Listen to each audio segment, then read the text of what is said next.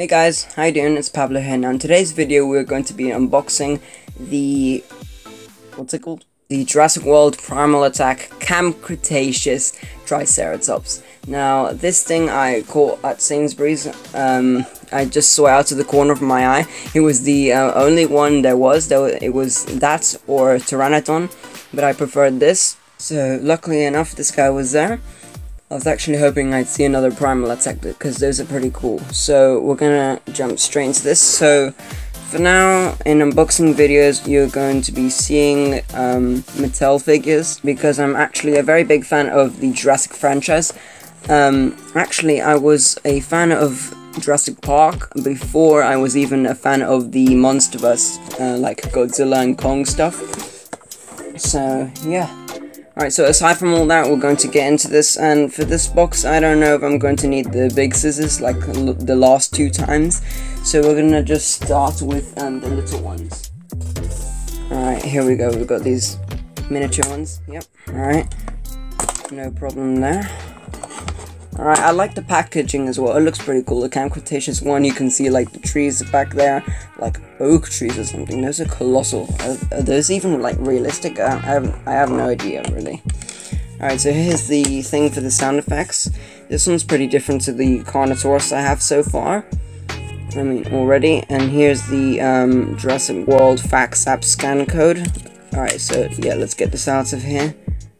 Alright, let's put this behind. Alright, so when I move the tail, it should...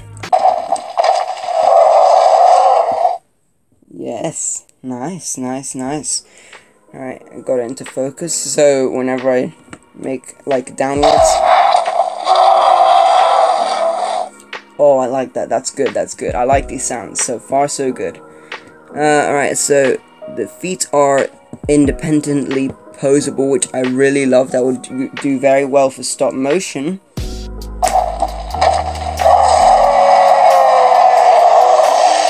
That's good. I like that. I love that one. That one's good. Alright, so it's either up or down. If you... Or tilting. Hold on. Let me try something else. Okay, so sideways you can't really do anything. Nice. Okay, so yeah, I've heard most of them now. That's good enough for now. Alright, so let's have a look at the paint job now. Alright, so before we get into this figure, hold on, let me just... oh, it's actually pretty heavy for its size. I mean, Triceratops was heavier than other creatures bigger than it, like the T-Rex. So let's have a look at the back of the box. So here we have... Alright, let me put the scissors away. Yeet! Alright, here we have like a bit of an example as to what to do. Alright, let me get that into focus. Alright, sorry, that's as good as we're gonna get it. So yeah, there is in 4 different languages. I think that's Spanish, I'm pretty sure. I'm not, even though I'm Colombian, Spanish is not my first language, so I'm not that experienced with it. I can speak it decently, but I can't read it as well. Okay, this is the other one that I was talking about earlier, the Pteranodon. Over here you got like this little card or something, and then you've got Darius and the kids and Toro, which I've actually got the figure for. I've got this guy a while ago when my channel started, but I didn't do unboxing videos back then. So yeah, I might bring him up later to show a size comparison to see if it's any good. Alright, so hold on, let me first see if I can get the card. Let me have a look. Back to the main reason you clicked on this video.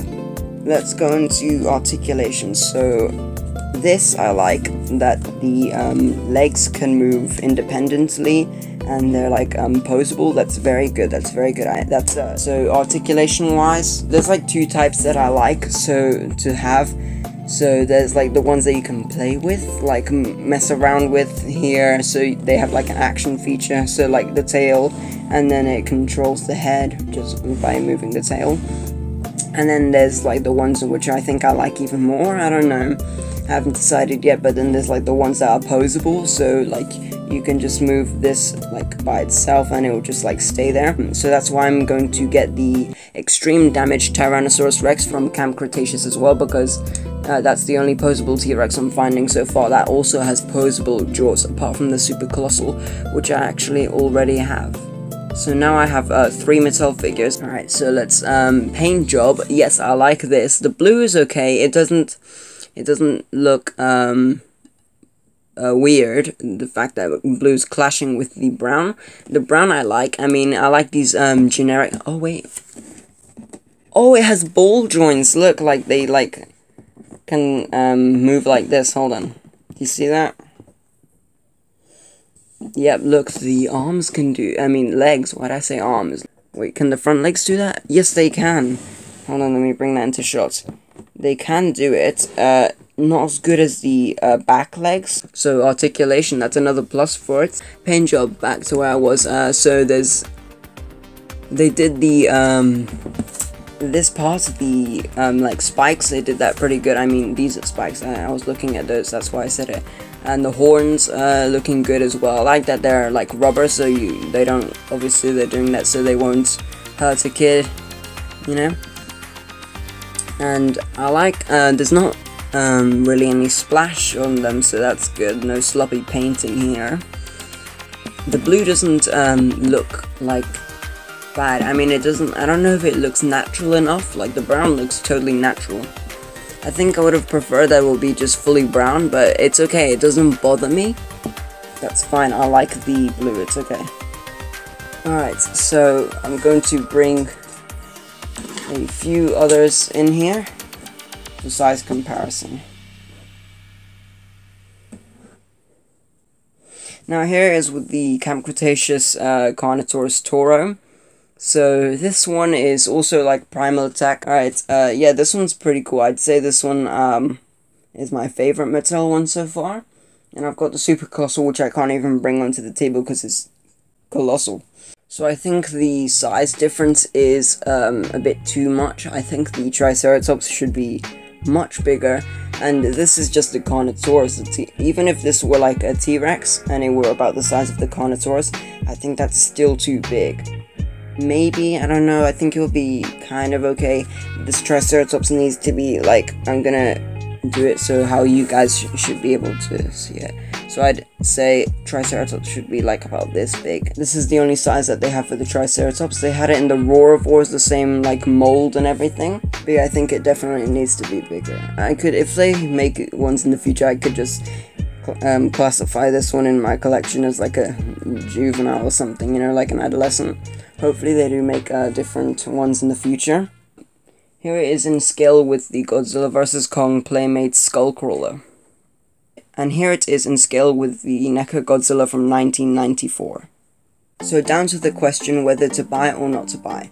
Now, in size, it's okay. I think if you are a fan of like Triceratops, this is a pretty solid buy. If you want it for like a collection and you like looking for ones that are in scale, it's probably not the best one. I mean, it's a bit small for a Triceratops, so we just have to wait until Mattel releases bigger sized Triceratopses or other Ceratopsians. From the ones that we've got so far, it's pretty good, definitely one of the better ones. So thank you guys for watching this video, and if you're new to the channel, hit the subscribe button, hit the notification bell so you never miss another video. Thank you guys so much for watching, and I'll see you next time.